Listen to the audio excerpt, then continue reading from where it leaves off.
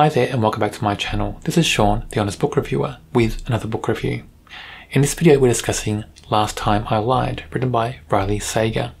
Here's the book. Now, before I go into what this book is about, I found it strange that this book is called Last Time I Lied with the version I have. When I search for this book on Goodreads, it's called The Last Time I Lied. And there's so many different book covers with the at the start. So I'm wondering why that is. Why do some versions have The Last Time I Lied and this version doesn't? But anyway, this book is about a cold case, and I love cold cases. I love cold cases in any form, whether it's fiction, documentary, whatever it is. Tell me it's about a cold case and I'll listen to it, I'll watch it, I'll be involved in it.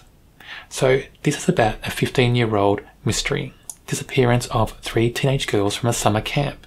So straight away you get US vibes, don't you? Because where I'm from, there's no summer camps. And it just feels like it's set in the US and maybe for a US audience primarily. That's the thing I got from this book. But if you like mysteries, if you like cold cases, if you like twists and turns, because Riley Sager does write twists and turns in all his books, you may enjoy this book.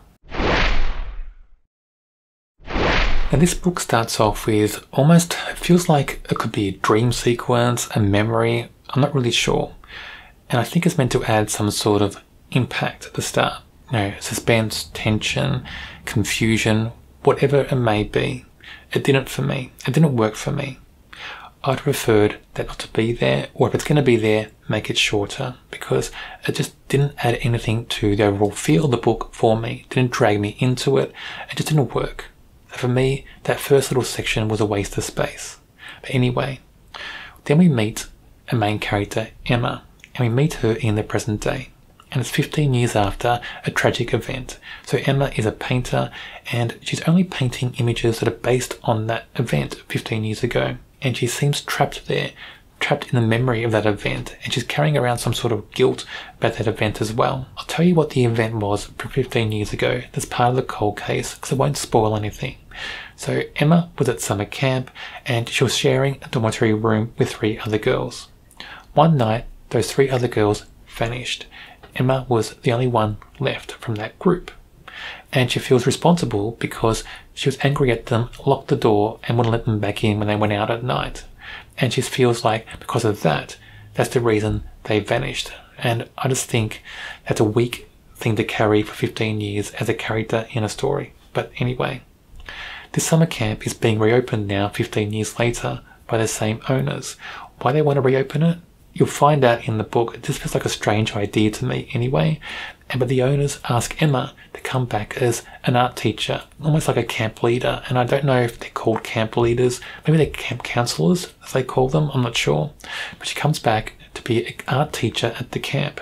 They want her to come back for that. This is like the first red flag moment in the book.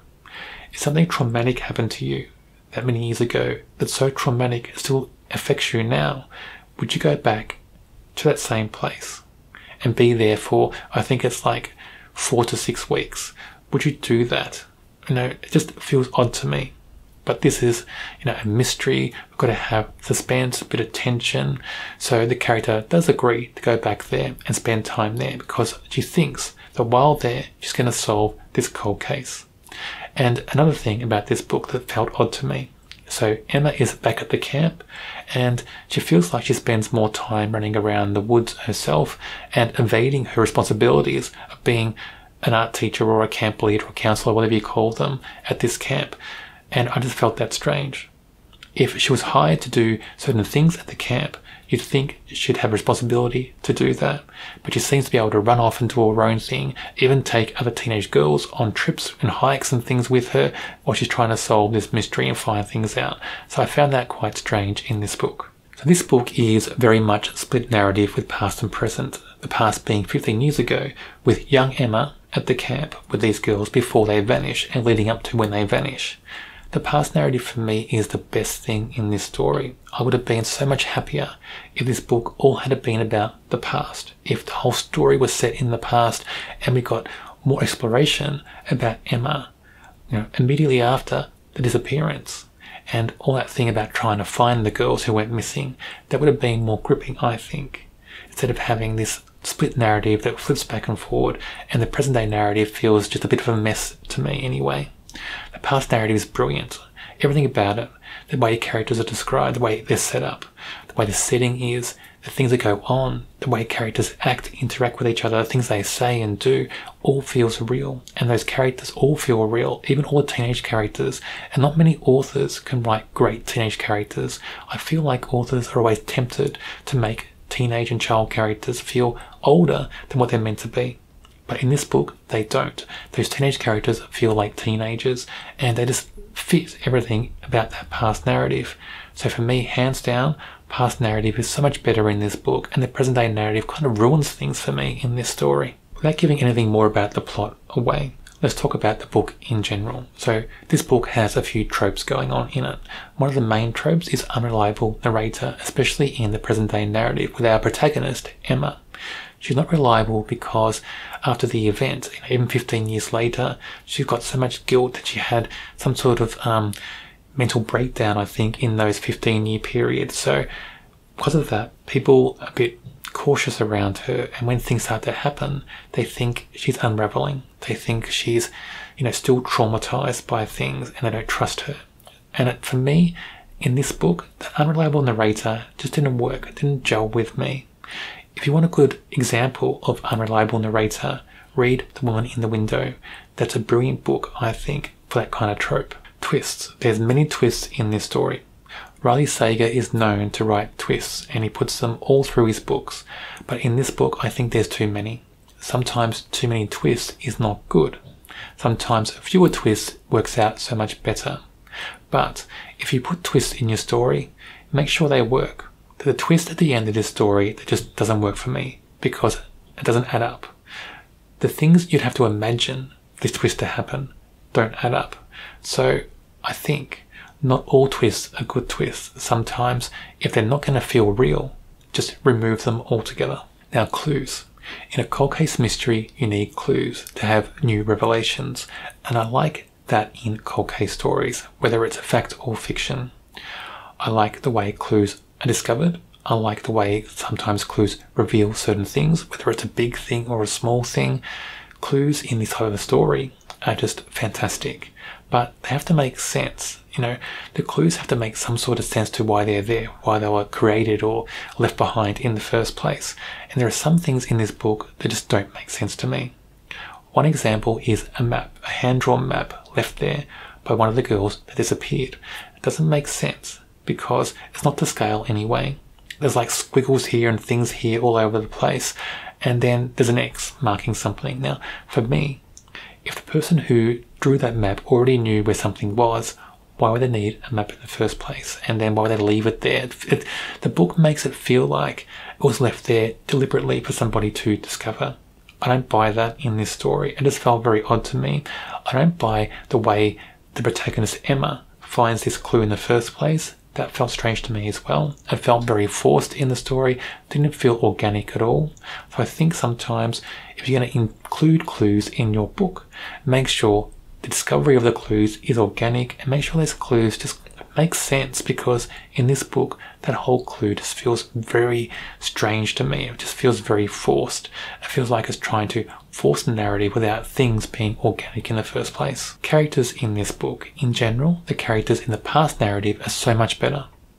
They're better described, they're well-rounded, they're just better in so many ways. In the present day narrative, the characters feel a little bit all over the place.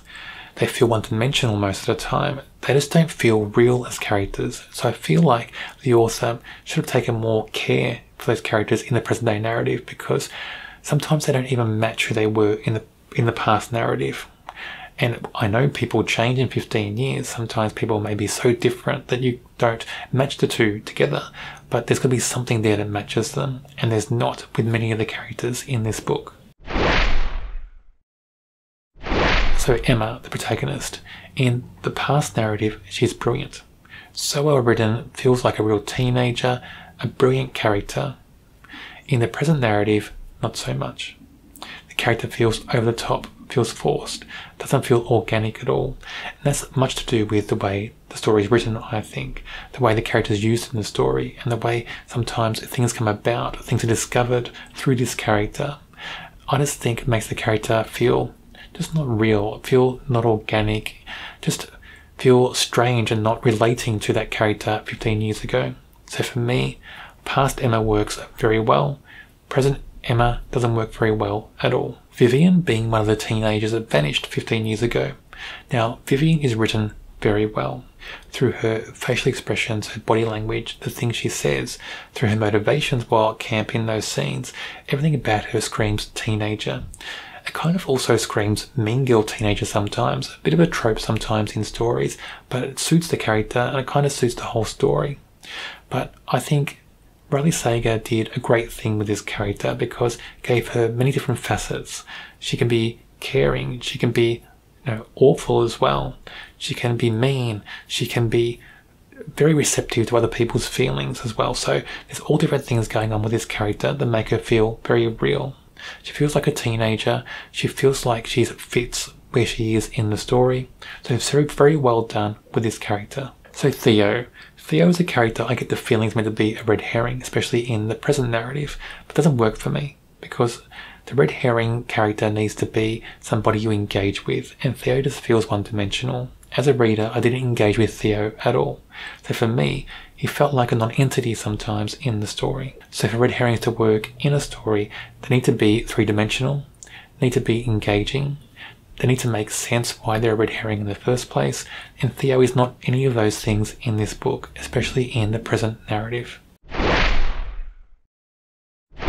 Last Time I Lied, or The Last Time I Lied, depending where you are, possibly, is an okay book. It's not the worst book I've read. It's not brilliant.